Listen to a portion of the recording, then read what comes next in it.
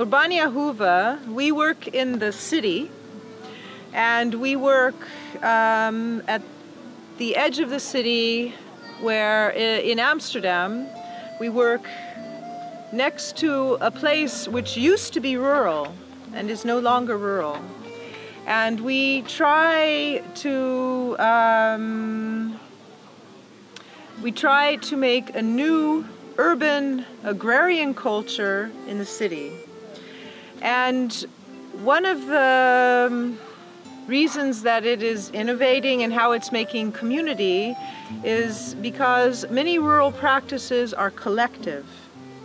And so harvesting together, planting together, but also cooking together, rediscovering new foods is creating a sense of community. Also, in the different cities in which we are working, we work with lots of different groups of people. And normally these people would not be in contact with one another. And through these projects that we initiate, people start to come together.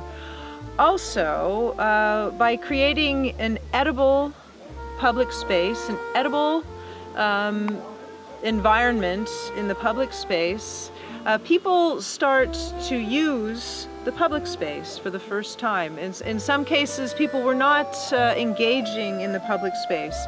So it's not completely honest to call it a rural activity. It is an urban agrarian culture that we are working on developing together with everyone.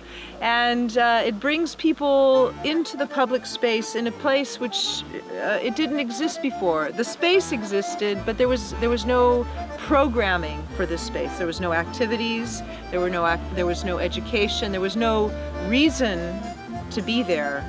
And now there is a reason to be there.